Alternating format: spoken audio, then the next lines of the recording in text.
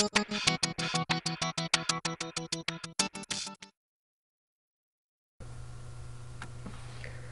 is going to be a quick little video on just how to grab some very simple system info, and it's using a command called lsb underscore release, and lsb stands for Linux System Base.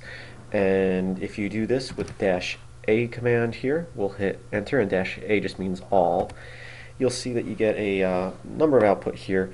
You probably by default won't get this top little section here. I'll explain that in a second, but quickly it just shows that I'm running Linux Mint, what version of Linux Mint I'm running, the release, and the code name. And so that's the base information you will get. Now if you just run this out of the box on Ubuntu or Linux Mint currently, this first line won't be here. It would actually be a line that says no modules currently installed, I believe, or something similar to that. The reason I don't get that is because I did install one or two other modules. And the simplest way to install other modules, if you're interested in them, is to do sudo aptitude and search for lsb, hit enter. Normally you'd have to type in your password, but I've already done that. And you can see a list of little modules here, and if you install each one, it will add that information when you run lsb release.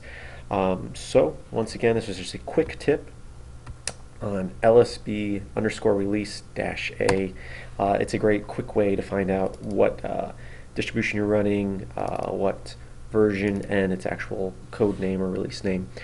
So once again, this is a short one, but short ones are good ones sometimes too. And I hope that you enjoyed it, and visit filmsbychris.com and the link in the description. Have a great day.